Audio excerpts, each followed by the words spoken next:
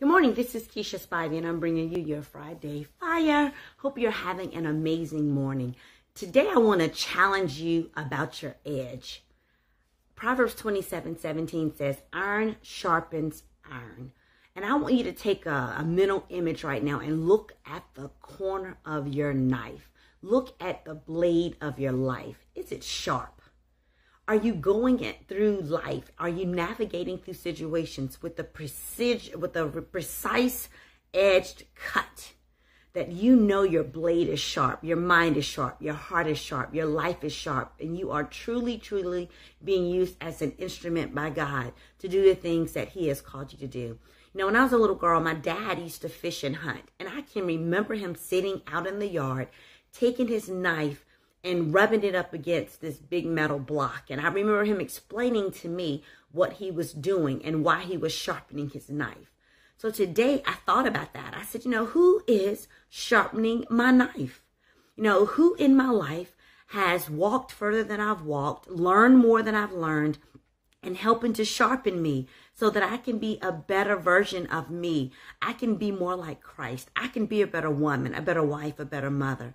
So then I also thought about those people in my life who sharpen me. I started thinking about the people who I am bringing along that God is allowing me to invest in and to teach. And even in their development, they're sharpening me because they're keeping me on my toes. They're asking me great questions. They're making sure I remember what it was like to first come to a relationship with Jesus Christ and not be so comfortable in my knowing. We assume everybody knows, and they don't. So I have people who are stretching me one way, and they're pulling me toward purpose and destiny. I have another people that are sharpening and stretching me in the other direction, keeping me humble, keeping me grounded, keeping me focused.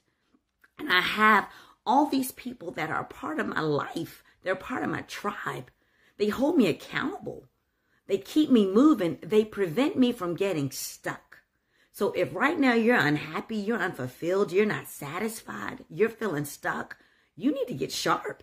You need to get sharpened. You need to start rubbing up against some people that bring out the best in you. You need to start rubbing up against some people who make you want to be better, who make you want to grow, who make you want to up your game. You need to start rubbing up against some people that are literally challenging your thinking and charging you to do and to discover new things and to get up out your comfort zone. One of the things that grieves my heart is seeing people who are doing nothing. They're not learning. They're not growing. I'm taking a class and it's really, really talking about discipleship and the way Jesus, his approach to discipleship versus the way the Old Testament church did it, then how that shifted in the New Testament church. And it's comparing it to what we call ourselves doing now. And as he trained his disciples, he took a with them approach.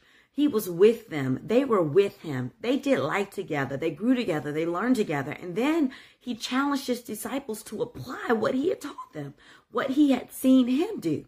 Then after he left, they were wielded with the responsibility to keep doing and to bring people with them so that they can point them to him. It's this cycle. And we never get to the place where we're not learning, we're not growing, we're not developing, we're not stretching. So if you're sitting there comfortable and you're sitting there dull, get your knife out the box and do something. Start rubbing up against someone, something, a class, a church, an outreach and activity. Start purposely taking you and rubbing up against something that'll literally bring out the best in you. I think about the refining silver process. They turn the heat up and they keep stirring it and they keep removing the dross until there's a reflection that looks back from the silver of the person who's making it.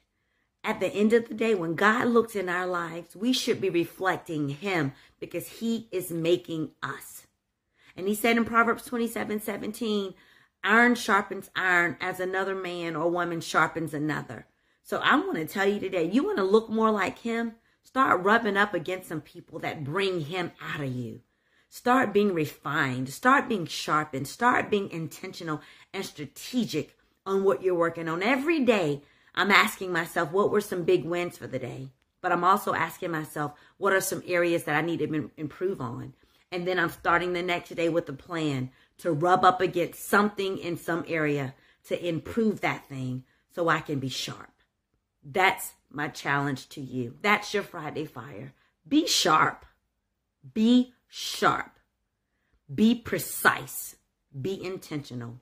And do you to the max. God bless you and have an amazing weekend.